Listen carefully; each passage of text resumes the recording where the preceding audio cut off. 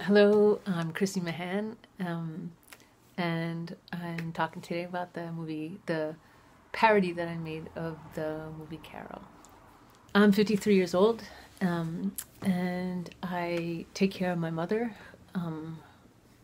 So I think about women over the age of 50 a lot, and try to include concerns of older people and people with disabilities in the movies that I make. Thinking about and making the kinds of movies that I've made for a while now, I think the worst possible outcome of this time would be for things to return to normal, because I hope that this can be a beginning of everyone, stepping up their game and doing a much better job with accessibility and with caring for one another. So I make a lot of different things, but probably what most people have seen that aren't my friends are movies that I make with a Barbie doll. Then I also make movies using Fisher-Price people.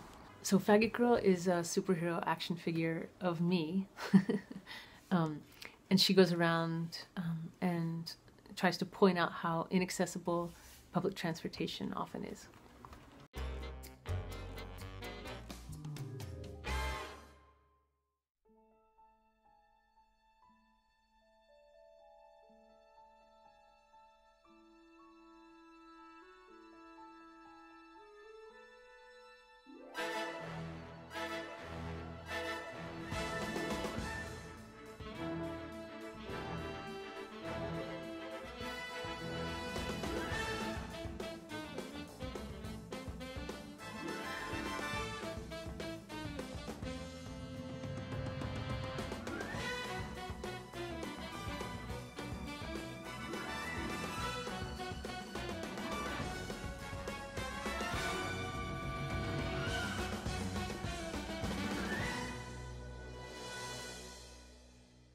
So the movies that I make with Fisher-Price people, which Carol is one of them, so it's a cheap way to, and an easier way to make movies using things that I already have.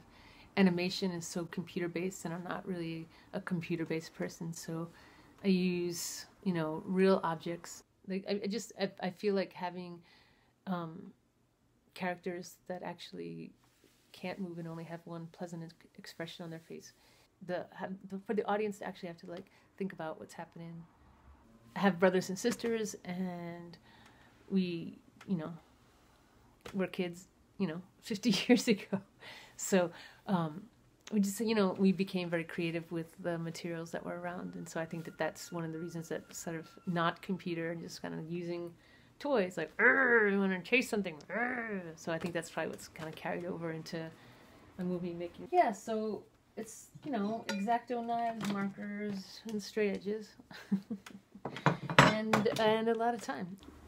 Make it work, right?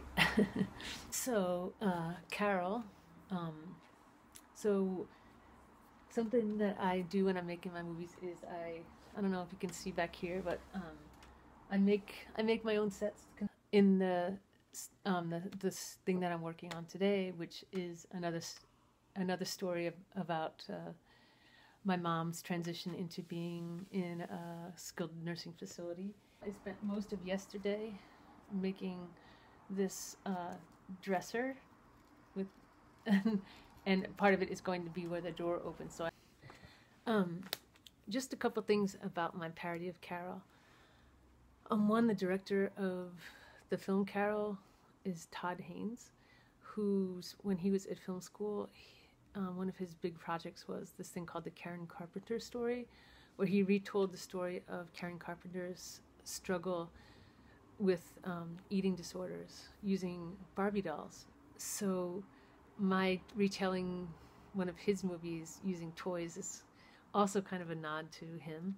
I don't know that there was any humor at all in the Cate Blanchett version of Carol. And also the trope of the rich older man banging his secretary or banging some young person somehow who doesn't have the power that he has. The movie, it just seems like what's queer about this? The only thing that's queer about it is that, you know, two people that are read as the same gender kiss or have some crappy sex scene, which was wildly unimaginative.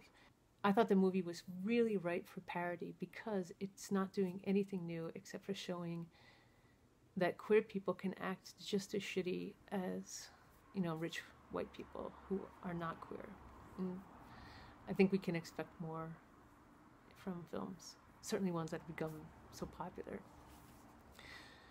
When I'm making movies, you know, thinking about disabled people or thinking about injustices or thinking about women and their lives, you know, there is a conversation happening, and I just kind of want to chip in my style.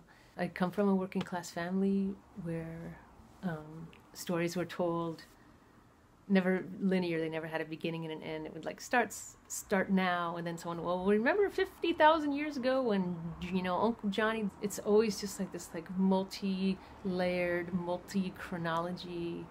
It's really not even a story that has a point. It's a lot of times it's the same stories, different retellings of the same stories, or just, you know, just people just passing the time trying to be funny. So I think that sort of cultural tradition of telling stories and even how the stories are told with like time things has probably influenced how I make things as well. I'm really proud that my work has been included in the Women Over 50 Film Festival. I think it's fantastic. I think that the team that puts it on is a hardworking, great bunch, and so it's a compliment to me that I really value to be included. So thanks for watching this, and please continue to support Women Over 50 generally, and especially the Women Over 50 Film Festival. And thanks.